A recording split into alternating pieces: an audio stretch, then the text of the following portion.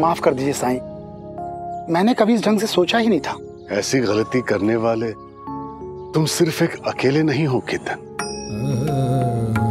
दरअसल ये फितरत है, स्वभाव है। जब भी हम अपने से किसी कमजोर को देखते हैं तो उसे दबाना चाहते हैं, अपने फायदे के लिए उसका इस्तेमाल करना चाहते हैं, उसे काबू में करना चाहते हैं, फिर वो पंछी हो या इंसान। लालच हमें अंधा बना देता है। लालच हमें एक दूसरे से जुड़ने जोड़ने से रोक देता है, एक दूसरे को एक समान, एक बराबर समझने से रोकता है। लालच में हम इतने स्वार्थी हो जाते हैं कि किसी और से उसकी आजादी छीन लेते हैं, भले ही अपनी आजादी खोना हमें नागवार लगता हो, नापसंद हो। हम ये क्यों भूल जाते हैं कि हर जीव को आजाद रहने का हक है। बिल्कुल साई, जैसे हम सब आजाद रहते हैं। साईं, मैं ये पेशा छोड़ दूंगा और दूसरा काम करूंगा जिससे किसी जीव को नुकसान ना हो।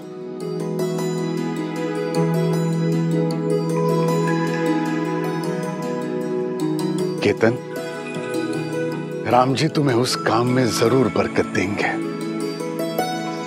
साईं, वो सारे पक्षी पिंजरे से आजाद होने के बाद बहुत खुश होंगे ना? वो तो खुश हैं, क्योंकि केतन ने उन्हें कैद में भले ही रख दिया था, लेकिन उन्हें कभी कोई नुकसान नहीं पहुंचाया। लेकिन हर चिड़िया इतनी भाग्यशाली नहीं होती। कभी कभी पंछियों के पर काट दिए जाते हैं। ऐसी चिड़िया आजादी की उड़ान कैसे भरें?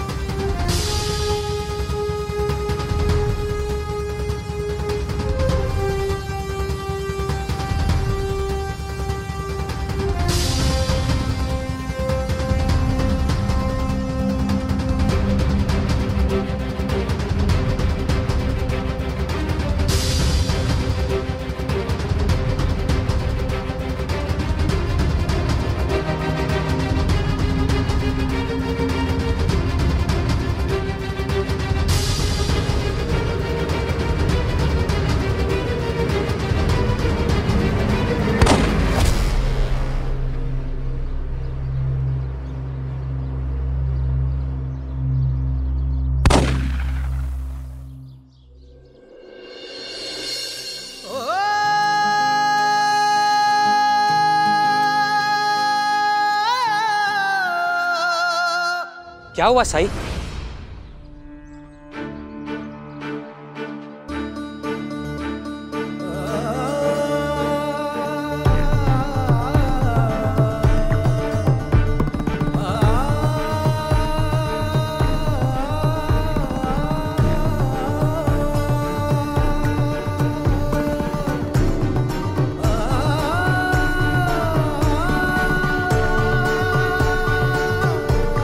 तुम सब अपने अपने काम करने जाओ, मुझे कहीं पहुंचना है।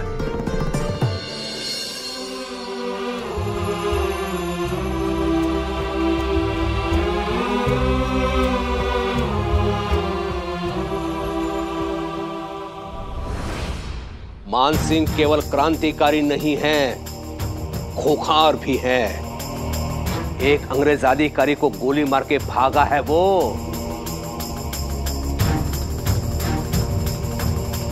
बहुत चतुर हैं, शिरडी के पास देखा गया है। इसकी पूरी संभावना है कि वो शिरडी में छुपने का प्रयास करेगा, नहीं तो यहां से भाग निकलेगा। हमें उसे पकड़ के अंग्रेज सरकार के हवाले करना है। अंग्रेज सरकार के सैनिक यहां उसे पकड़ने के लिए आ रहे हैं। इससे पहले कि वो यहां आए, हमें उसे पकड़ के अंग्रेज सरकार के हवाले करना है।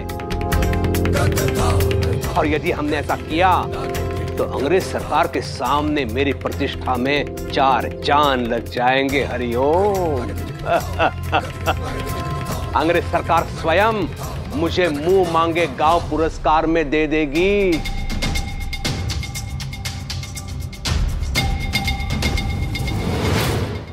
हाँ, और तुम में से जो भी उसे पकड़ेगा उसे मैं भी मुंह मांगा पुरस्कार दूंगा। हरिओम। गांव की चारों दिशा में फैल जाओ। यहां होने वाली हर गतिविधि पर सूक्ष्म दृष्टि बनाए रखो। हर एक को संदिग्ध समझकर उस पर निगरानी रखो, खासकर उस फकीर और उसके अंध भक्तों की। उसकी टोली का स्वभाव है ऐसे अपराधियों को संरक्षण देना। जाओ ढूंढो उसे। जी सरकार। चलिए पंता जी।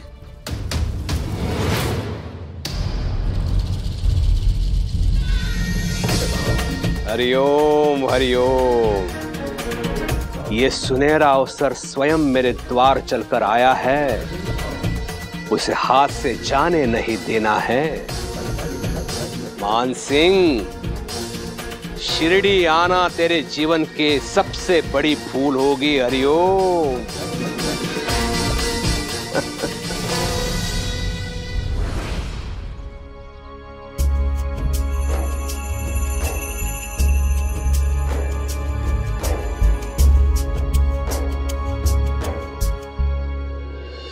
याद नहीं आ रहा। आप लोगों को पहले कहाँ देखा है? हमारी मुलाकात हुई है क्या पहले कहीं? आपने सही फरमाया गंगाराम जी। ये दोनों साईं भक्त हैं। ये हैं शांताराम नाचने जी और ये हैं नाना साहेब फंसे जी। थानों में रहते हैं ये लोग। ये पहले भी 3-4 बार साईं से मिलने शिरडी आ चुके हैं। आपने तभी इन्हें यहाँ देखा होगा। साकोरी गांव में ये दोनों मुझे मिल गए तो मेरे साथ ही शिरडी चले आए साईं से मिलने के लिए। अच्छा किया। अच्छा, हम चलते हैं। साईं के दर्शन के लिए बेसब्र हैं हम। आपकी बेसब्री को साईं भली भांति जानते हैं। वो खुद आपसे मिलने आ रहे हैं। देखिए तो।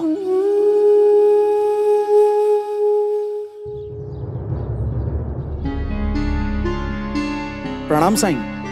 प्रणाम साईं। राम जी भला करें। साईं, हम आप ही के दर्शन के लिए आ रहे थे।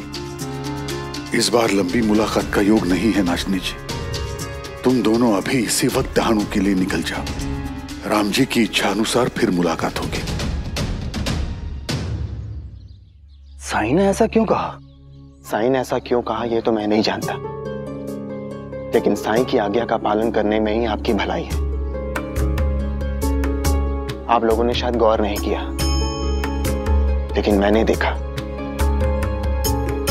साईं चिंतित लग रहे थे मुझे, जैसे कहीं पहुंचने की जल्दी हो उन्हें। जल्दी में होंगे साईं, मगर लौटकर वापस द्वारका माई ही आएंगे ना। हम उनका वहां इंतजार करेंगे। इतने सालों बाद शिरडी आए हैं और यहां आकर बिना उनसे मिले, बिना साईं से बात किए, बिना गुरु संवाद के जाना मुझे मंजूर नहीं। मैं आपकी बात से सहमत हूँ नाचनी जी, और वैसे भी हमें शाम को निकलना है। साईं के आने तक द्वारका माई में इंतजार करेंगे, उनसे बात करके ही जाएंगे। देखिए, मेरे विचार से आपको साईं की आज्ञा के खिलाफ नहीं जाना चाहिए। नहीं नहीं, हम साईं की आज्ञा के खिलाफ नहीं जा रहे हैं, मगर उनसे मिले बिना भी कैसे जा सकते हैं। चलिए द्वारका माई चलते हैं फंसे जी। जी बिल्कुल। आइए।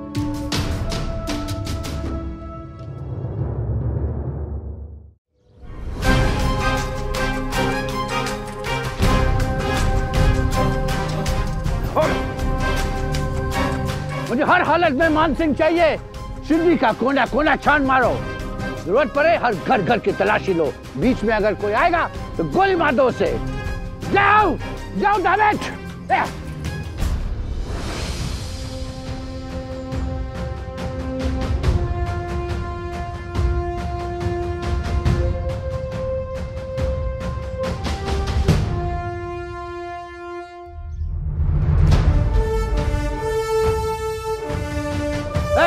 आगे आओ, इधर आओ जल्दी। क्या देखता है?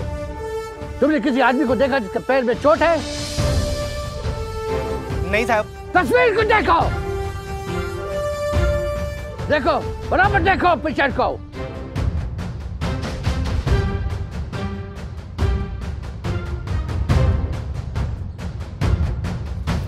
नहीं देखा। गौर से देखो डैमेज। अगर आपको गांव में कुछ ढूंढना है तो गांव वालों का भरोसा जीतो, उन्हें डराओ नहीं। हमें हमारा काम करने का तरीका मत बताओ। नहीं बुड्ढे, ये तस्वीर देखो, दिखाओ तस्वीर उसको। तुमने आज आदमी को देखा है?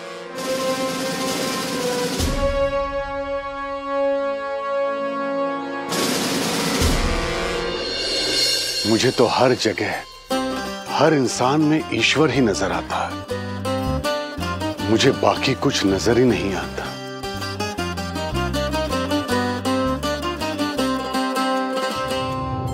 बुढ़िया सत्य आ गया। He's mad. Let's go. चलो। Yeah. Yeah.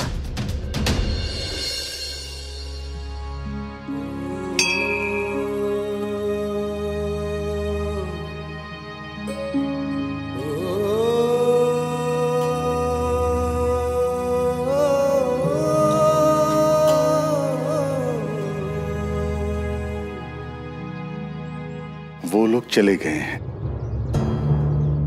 अब तुम बाहर आ सकते हो।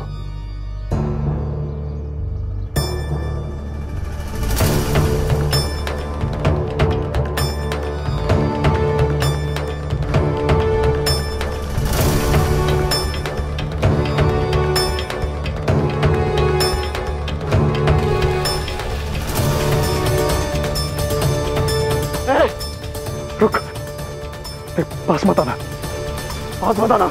जल्दबाजी में लिया हुआ कोई भी कदम अक्सर इंसान का नुकसान ही करता है। इरादा और ध्येय कितने ही अच्छे क्यों ना, जब तक संयम साथ ना हो, मंजिल कभी साध्य नहीं होती है। कौन हो तुम? कौन हो? दोस्त, जिससे तुम्हारा दर्द देखा नहीं जा रहा, तुम्हारा इलाज करने आया हूं। अपनी चोट मुझे दिखाओ। रुको दाद, मैंने बोला ना मेरे पास मत आना। अगर मैं तुम्हारा अहित चाहता तो उस अंग्रेज अफसर के पूछने पर तुम्हारी छिपने की जगह बता चुका होता। मेरा यकीन मानो, मैं तुम्हारी मदद करना चाहता हूं। अगर तुम मुझे मदद करने का मौका दो तो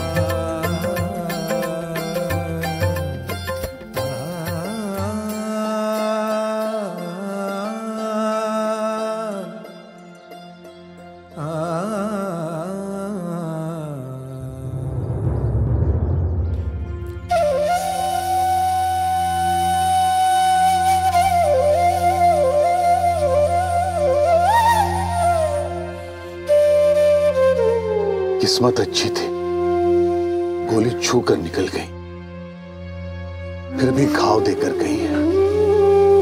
दिन भर भागते रहने की वजह से घाव ने जख्म का रूप ले लिया है।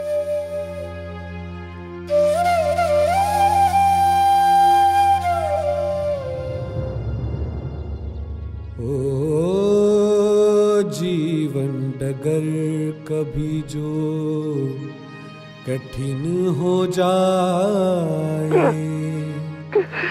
मन विचलित हो और कोई मार्ग न पाए, अंधियारे की गहरी रात जो आए, हिम्मत टूटे और कुछ भी समझ न आए, तू श्रद्धा पथ पे सबूरी क्या लगा रहे हैं आप? बिना बस चलता सबूरी रखो और मालिक पर श्रद्धा बनाए रखो। धीर तुझे उस पार लगाए, तेरा संयम और विश्वास तुझे राह दिखाए। ओम साई ओम, साई ओम, साई ओम, साई ओम।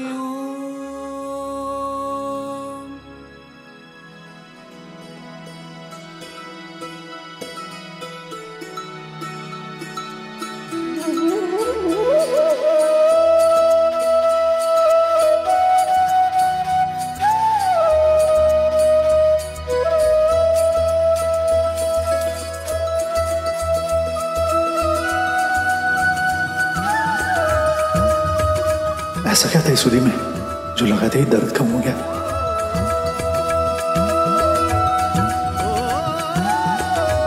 राम जी का आशीर्वाद।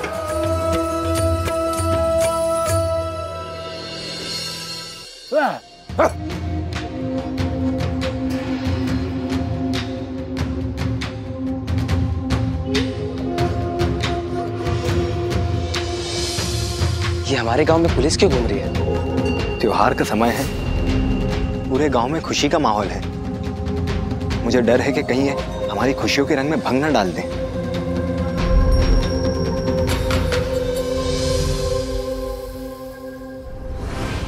देखो इस तस्वीर को, किसी ने देखा इसको?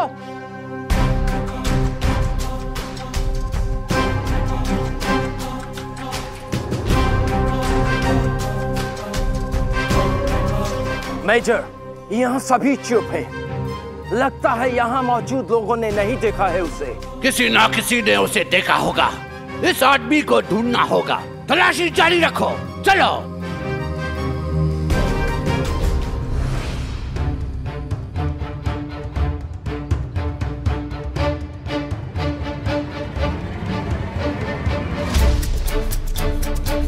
संता जी, उन्हें किसकी तलाश है? तुम्हें बताने की जरूरत है क्या? अरे जरूरत है संता जी। पुलिस वाले उस मानसिंह को ढूंढ रहे हैं। वो एक खूंखार क्रांतिकारी है। एक अंग्रेजी अधिकारी पर गोली चलाकर भागा है वो। तुम लोगों को सतर्क रहने की जरूरत है। अगर उसके बारे में कोई खबर मिलती है तो सबसे पहले हमें बताना। उसका पकड़ा जाना बहुत जरूरी है। और हाँ, तुम्हारे उस फकीर को बड़ा शौक है ना सबको सुधारने का। समझा देना उसे कि उससे संभल कर रहे। कहीं ऐसा ना हो जाए मानसिंह उस फकीर को गोली मार दे।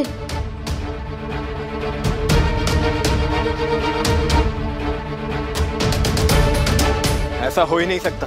ऐसा ना हो इसलिए तो कह रहा हूँ। उसकी कोई खबर मिलते ही बता देना। वो आदमी क्रांति के सिवा कुछ नहीं देखता है। उस फकीर के श्रद्धा और सबूरी का पाठ सुनकर उस फकीर पर गोली चला सकता है। समझे ना? चलिए संता जी। हाँ पंता जी चलिए।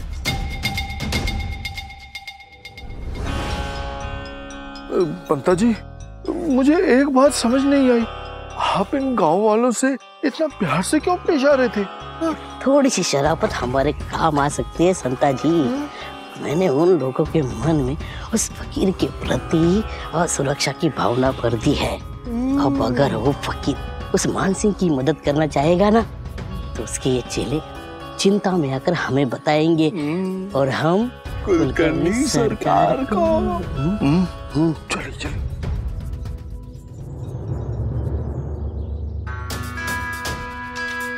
देखने से तो उसकी उम्र ज्यादा नहीं लगती। अच्छे घर का भला आदमी लगता है। तो फिर क्रांतिकारी क्यों बना? मुझे तो आज तक ये बात समझ नहीं आई कि लोगों को ये क्रांति करने का शौक कहाँ से चढ़ जाता है।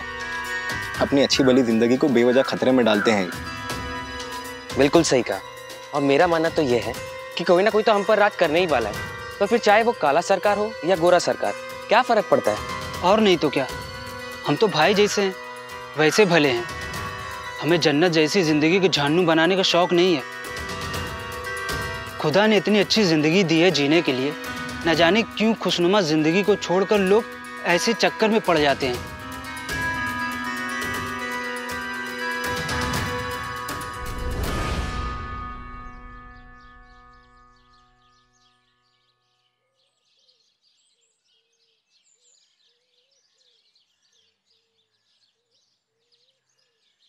कौन हो तुम? कहां से आए हो और इस चक्कर में कैसे पड़े? क्या उन पुलिस वालों ने आपको कुछ नहीं बताया?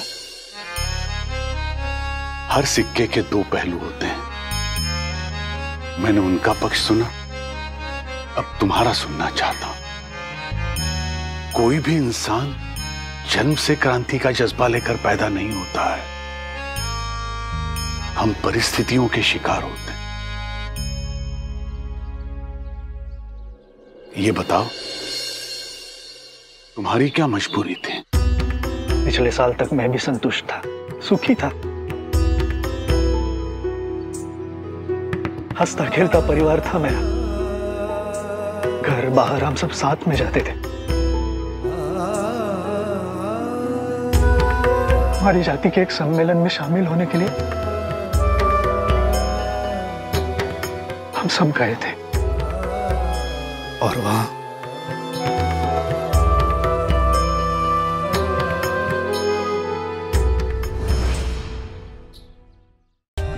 For more updates, subscribe to our channel, click the show links and enjoy watching the videos.